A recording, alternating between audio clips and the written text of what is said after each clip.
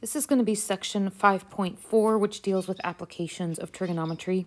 The intent is to break this particular section up into 4 videos.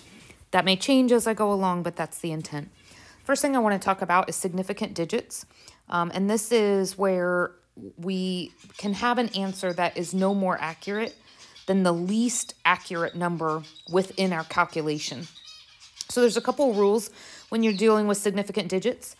First rule here is that digits other than 0 are always significant.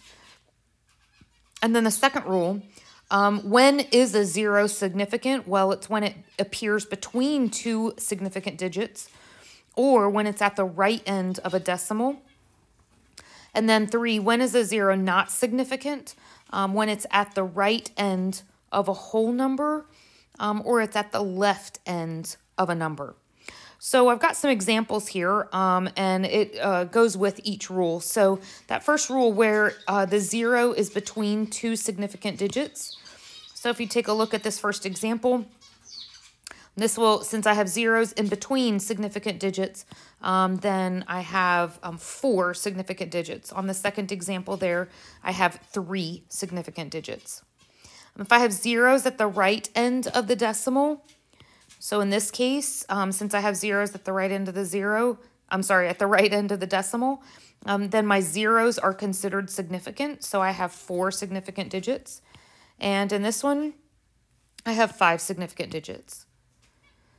When the 0 is at the right end of the whole number, then those zeros are not significant. And so in the next example here, 50 gives me only 1 significant digit, while 67,000 gives me 2 significant digits. And then when 0 is at the left end of a number, my zeros are not significant. So once again, in both of these situations, I only have 1 significant digit. Now, let's look at sig digs when we're talking about angles. And each of these examples deals with degrees. So the first set of examples, there's only 2 significant digits each. For the next example, notice I've got 3 significant digits because the 0 is between 2 other significants. And on this one, I've got 2 significant digits for the degree, but 30 only has 1 significant digit because for the same reason that 50 only had 1 significant digit up here.